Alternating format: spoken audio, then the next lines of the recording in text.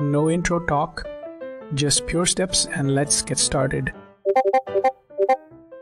In the first step, open Settings. Now press your Apple ID at the top. Later pick Find My. Later tap Find My iPad. In the next step, switch on Find My iPad. Next, activate Find My Network. Next, turn on Send Last Location. In the next step, launch the Find My app. Then tap Devices at the bottom. Next, pick your iPad from the list. In the next step, log in with your Apple ID. Later, ensure location services is on. Next, confirm your iPad shows on the map. In the next step, test by tracking your iPod.